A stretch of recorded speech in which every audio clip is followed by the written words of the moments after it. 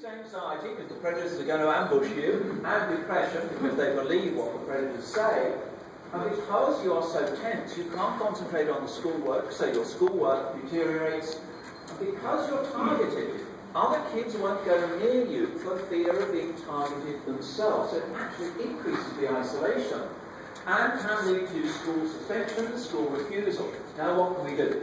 A map of safe and vulnerable areas. In some areas receive more supervision, especially school transport at the end of a long day. They're very vulnerable at that time. So it's just basically finding out school corridors, all those sorts of places, more supervision, or safe havens created like the anime club, or the library, or the chess club, or something like that, where they can go, where it's safe, where the predators won't be. But the way to be successful is to recognise that most acts of bullying and teasing are covert, they're hidden. Teachers don't see it. Well, of course they don't see it, because whoever does it doesn't want to get caught. But they'll do it often with other kids around watching, because they need the audience. There's no point in being a bully and nobody sees it. You've got to get other people to see what you're doing, because you enjoy the power, intoxicated by the power. So what we try and do is to get the bystanders who aren't involved to step in and stop it. To say, it's not cool, we're not scared, it's not acceptable. Stop it. Maybe threatening to tell the teachers, it's a possibility. But the main thing is you get the high social status in Australian schools, the sports guys. Because in Australian schools, the sports guys are gods. And interestingly, I find those with Asperger's who are in team sports are rarely bullied. Because there's that family orientation. So it's a consequences for not intervening. Okay, whole class has a detention. Why? Because it had nothing to do with us. Yes, there are sins of commission and sins of omission. It's what you didn't do. You want a history lesson? 1930s in Nazi Germany, of the ultimate predators and the rise and destruction that they caused. So it's basically saying, step in and stop it. And providing the social conscience and social status to make sure that it doesn't happen. And when I talk to the adults who have been through that, often just one guy stepping in and stopping it has had a huge difference on self-esteem. Now, avoid vulnerable situations. Luke Jackson said, one day things got too much to bear. I tried to hide in the changing rooms away from my tormentors. I wish I had written my book, Freaks, Geeks and Asperger's Syndrome, as I would have realised that hiding away is the worst thing to do. These two lads, found me and employed me in much the same way as a cat plays with a mouse. Don't go to a quiet corner somewhere at school breaks. Somewhere safe, such as the library. I know it sounds strange, but when you think you are hiding, you are most likely to be found in toilets, especially hiding in toilets. Because the teachers won't go there, nobody else will go, head down the toilet, flush it, especially with the toilet with something in it. AS kids are not good at working out how other people think. The best thing to do is stay with your friend if you have one, or at least a place where there are lots of people around as witnesses. Because the predators can talk the heartbreak of a donkey. They appear the virtuous victim. And it's the Aspie who gets into trouble. But they set him up.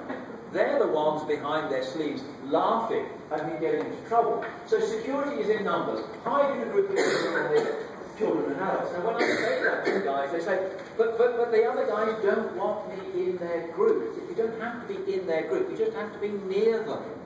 So that they have an opportunity for a witness of who started it. To compute to the teachers, see how it ended, not how it started.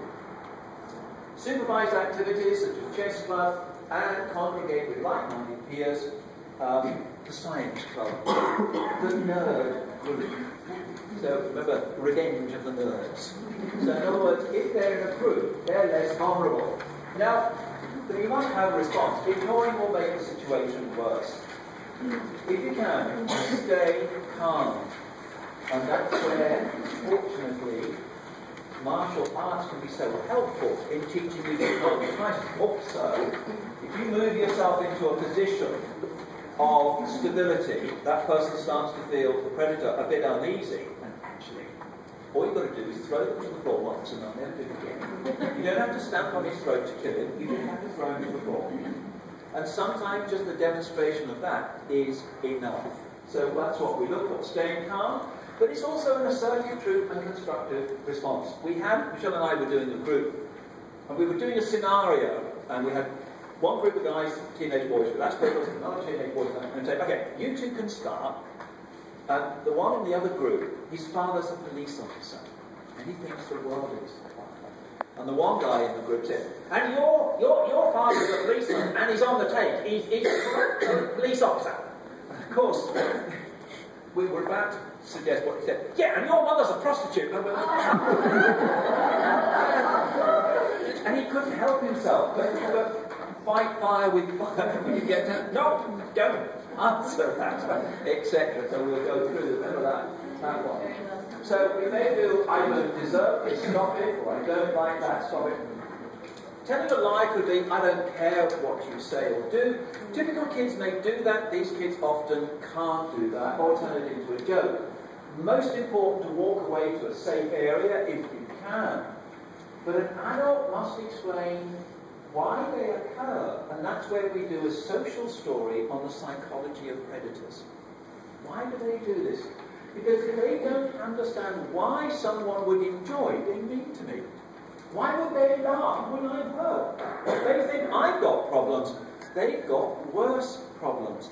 So the illogicality of it, the vulnerability of it, really, because they're not good at talking about it, disclosing it and sharing it, they relive the event many times to understand what was going on. So it's still fresh in their memories. So somebody needs to explain with Carol Gray stick figures and speech and thought bubbles. He was hating these, hating. No, he was actually wanting the other kids to see what he could do. The Draco Malfoy approach to friendship and fear and power and control. So we use comic strip conversation. But you can understand why some of the guys, as teenagers, their home is their castle. Actually, I'm going to digress from the castle because I thought I'd tell you the cure for autism spectrum disorders. Yeah, okay, I can cure it. I guarantee I can cure ASD in any kid or adult, no matter how severe the expression. It's not therapy. No. It's not medication. No. If you want to cure your son or daughter with ASD, all you do is take them to their bedroom. You place them in their bedroom, walk out, close up, and he's cured. Because on his own, he can't have a qualitative and penetrative reciprocal interaction. There can be no social deficits in solitude.